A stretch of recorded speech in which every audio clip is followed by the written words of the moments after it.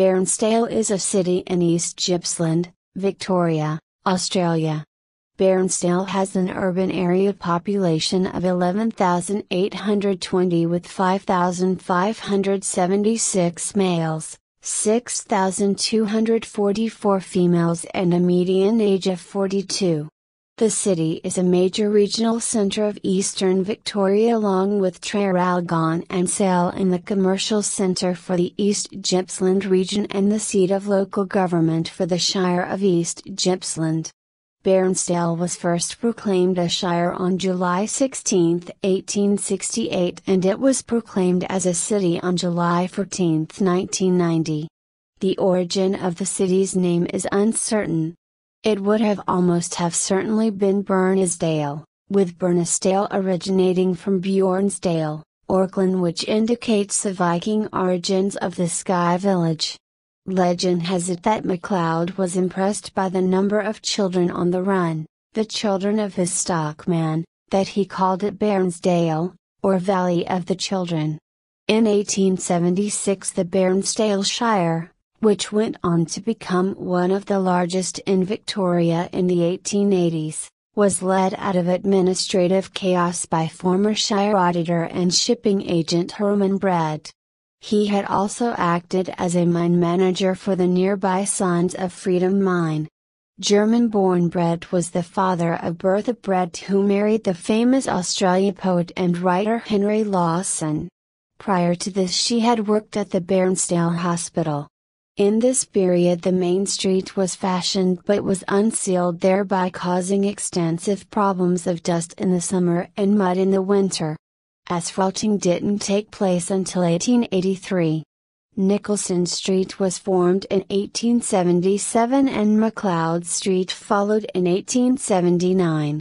Geography: Bairnsdale is sited on a bend of the Mitchell River, with the river flowing from the west along the northern edge of the town, before turning south to flow along the eastern edge, although suburbs are now found across the river to both north and east, for example Wayung, Eastwood and Lucknow. Mitchell River: the Mitchell River flows into Lake King and Jones Bay at Eagle Point Bluff. The Mitchell, Tambo and Nicholson rivers deliver a combined discharge of 1,100,000,000 liters, 1,100 gl, year, into the lake's system.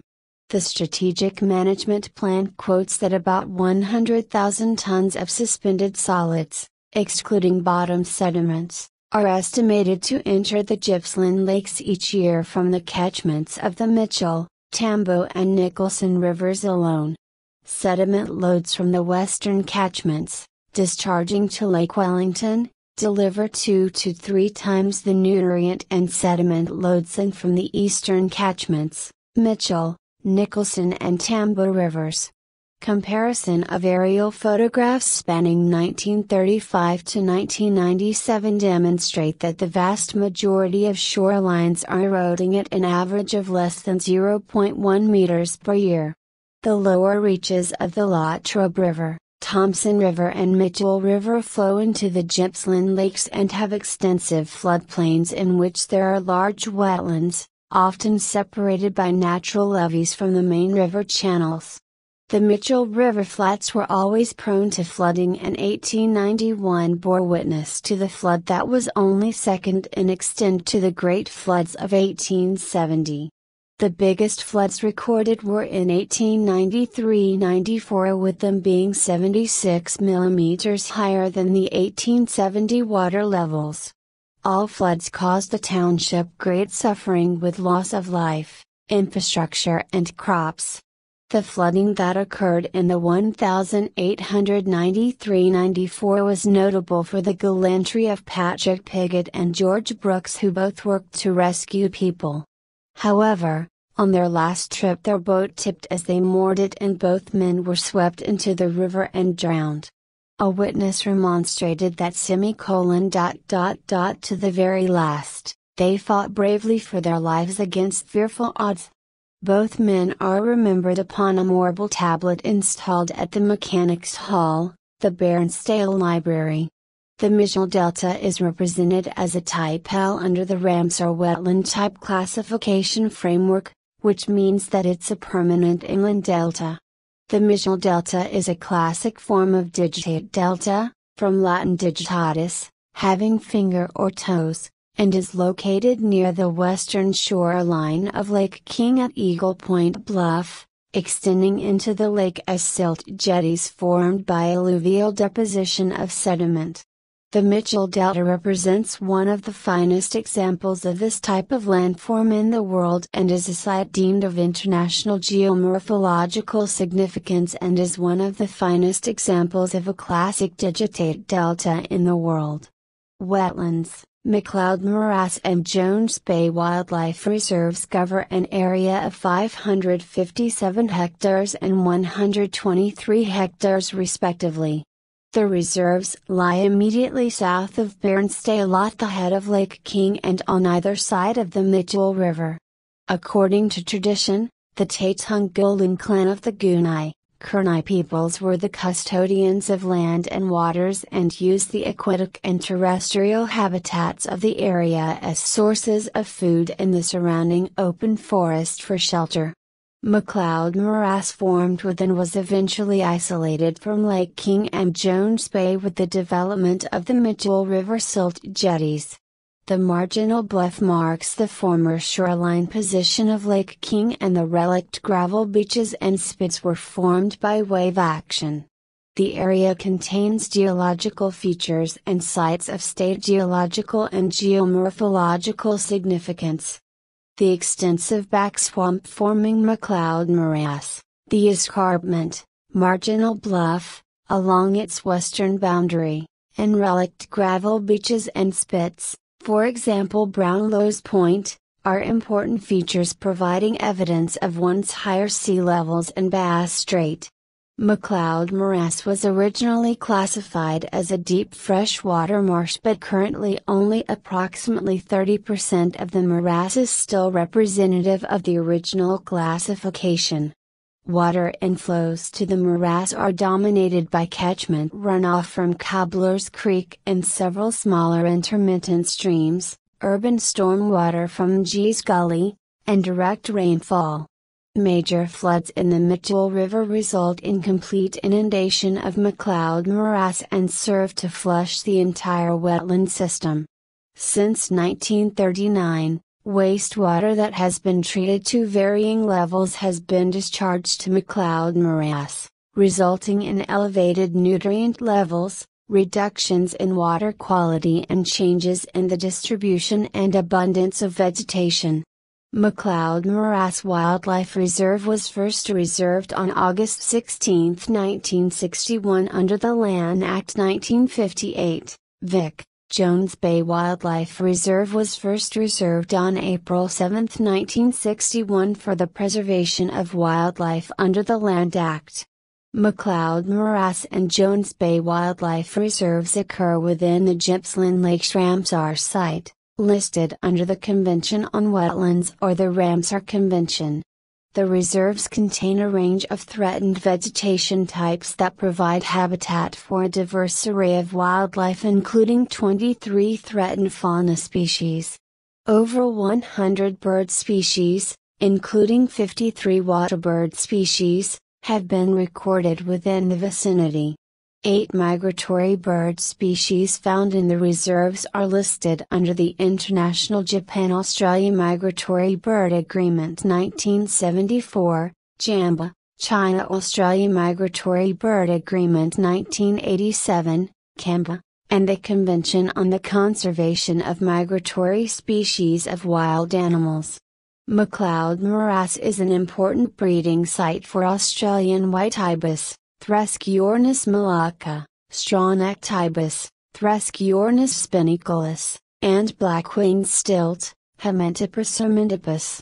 Management strategies are in place to protect known sites of significant fauna and colonial breeding water birds from unnecessary disturbance, particularly the white-bellied sea eagle, Haliaeetus leucogaster, green and golden bell frog, warty bell frog, black-winged stilt, Australian white ibis and the straw-necked ibis.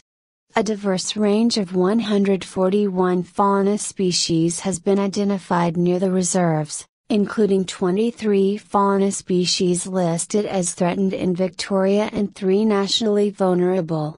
Landmarks. Some of the earlier buildings in the town are perhaps a memorial to William J. Yeats, who was a prominent architect, builder and monumental mason. He built the school, the Old Shire Hall, 1860, the Wesleyan Church and Parsonage, 1876, St. John's Church, the Old Bairnsdale Hospital, CNR of McKean and Ross Streets, and the Mechanics' Hall. Roman Catholic Church. One of the most notable landmarks of Bairnsdale is the St. Mary's Roman Catholic Church in Main Street, known for its distinctively tall tower. Construction of St. Mary's Church was commenced in 1913, replacing an earlier brick church which had been built 30 years earlier in 1883. Murals cover the walls and ceiling of St. Mary's and Bairnsdale depicting saints, the Trinity and scenes of hell, purgatory, heaven and the crucifixion.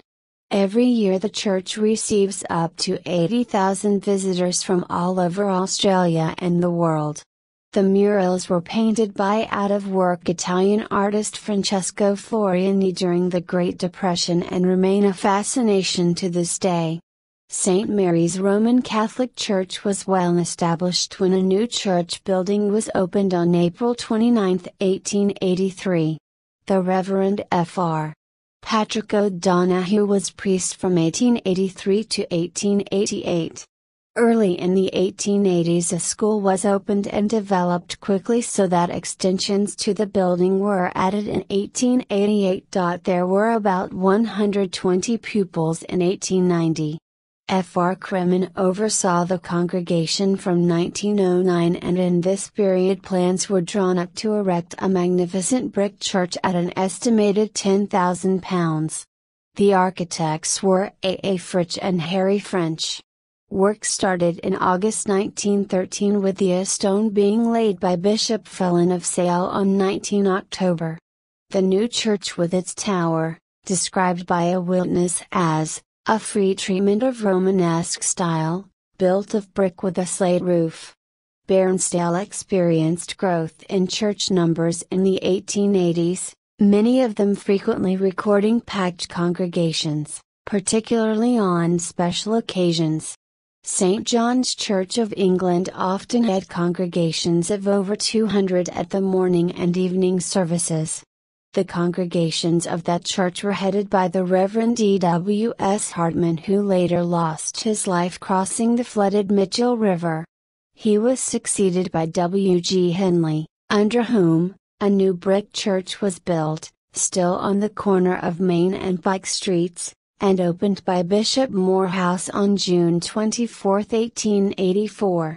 Gardens. Bairnsdale's Centre Gardens stretches from the Mitchell River to the western edge of town, a distance of about 4 kilometers, 2 miles.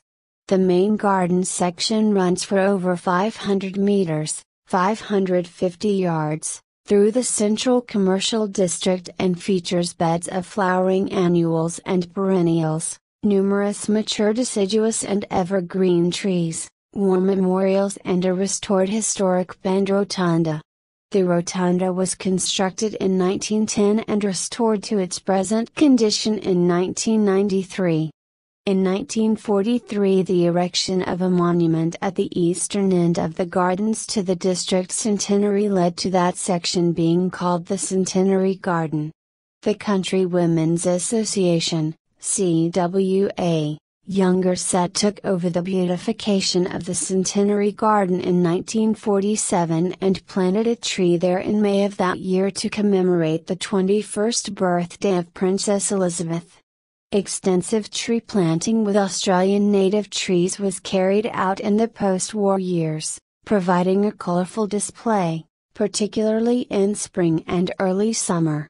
From 1964, under the care of the town's head gardeners, E. A. Cottrell and C. T. Harrison, The gardens had been extended westward with the planting of hardy trees, in particular, desert ash and flowering gum. By 1959 the highway had been extended to the foot of the hospital hill, and tree planting and lawns had provided 2 kilometers of gardens on the center reserves. Garden beds were extended westward to the West End store in 1975 with the help of people employed under the Whitlam Government Regional Employment Development Scheme, REDS, for the unemployed. In 1969 a wishing well that was carved by Bruce Duffy of the Technical School and financed by the Rotary was erected in the Center Gardens adjacent to the Coles supermarket.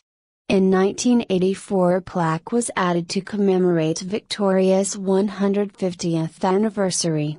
To commemorate those locals who did not return from the Boer War in 1899, a monument was unveiled in the Main Street Gardens on June 12, 1903 in the presence of Lord and Lady Forrest, a number of returned men, school cadets and a large crowd of citizens. Cemetery. The Bairnsdale Cemetery is now located off Forge Creek Road opposite the race course.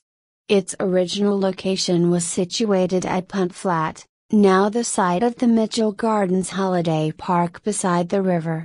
A plaque in acknowledgement of the site is located at the southeast corner of the Caravan Park. As a result of the major flooding in 1870 the site experienced erosion and reports were made that remains were washed downstream. Peter Maroney, Shire Secretary at the time, instructed William Jefferson to retrieve the remains and they were reinterred at the present cemetery. As far back as the 1920s the cemetery was frequently criticized for its untidy appearance. It was proposed around this time that the cemetery be removed from the overseer of the council and transferred to the care of the different denominations. This was not adopted. In 1990 control of the cemetery was transferred to a community-based trust. The lawn section of the cemetery was commenced in 1969. Initially wooden pegs were used to indicate grave numbers. Later cloverleaf-shaped cast iron pegs were used. In 1946 a memorial garden was established for Bairnsdale's war dead. The Imperial War Graves Commission took over this section in 1946 and the area was attractively laid out with a fine gate and cypress hedge, well-kept lawns and white headstones, with a central memorial cross of sacrifice to the memory of the RAF personnel who died in the Bairnsdale district during the war. Sir Dallas Brooks unveiled the cross on a visit to the town on September 7, 1950. The lawn section was planned in 1964 and completed in 1970. Frederick Jones was the earliest of the squatters in the Bairnsdale Shire. Jones had previously been a school teacher in Castlereagh Street, Side. In the early 1840s Jones joined one of the early pastoralists in the Gippsland area, William Odell Raymond, at Homeo. He was travelling south from the Wellington area where he owned land on the Macquarie River across the border in New South Wales. They arrived at the Mitchell River crossing on June 20, 1842. Once in the region Jones decided to take up the area of Lucknow. He named it such, in contrast to the other settlers Frederick Taylor and John Amelfman who had taken up Lindenow, the reason being that Jones had left Sydney a poor man and he felt auspicious about his new life and hence felt his luck was on the ascendancy. In 1848 John Archer, who was a retired sea captain, was appointed manager of Lucknow Station. Jones travelled back to New South Wales to visit his run on the Murrumbidgee. Archer had been a master on the Letitia which operated between Sydney and Hobart and later, traded cattle between Port Albert and Hobart. In 1845 Archer married a young girl named Eliza and brought her to Gippsland, settling at Lucknow in 1847. Eliza died in childbirth and her grave can still be seen to this day by the roadside in Crook Street, East Bairnsdale. The inscription on the headstone reads "Sown in weakness, to be raised in power." The monument is not on the original burial position, several house blocks to the west, and has been moved down the street as houses have been built. It is thought that this headstone is the only remaining evidence that there was indeed a cemetery in this location in the 1800s.